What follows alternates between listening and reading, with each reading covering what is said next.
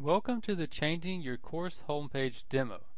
In this demo, you will learn how to change your course's homepage to make the Pearson widget available to you and your students. At the end of this demo, your course will be using a homepage different from the default homepage.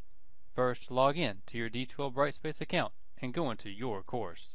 On the gray course navigation bar, click on Edit Course. In the Site Setup section, click on the Homepages link. Under Active Homepage, you will notice a drop-down arrow, which shows two homepages listed: Course Home 10, which is the default, and Course Home 10 Pearson, which is the one we will need in order to give access to the Pearson widget on the course homepage. Choose your homepage, and then click the Apply button.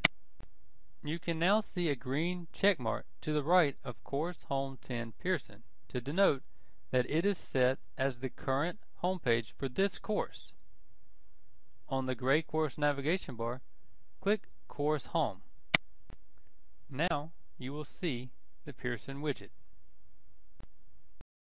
You have now successfully changed your course's homepage.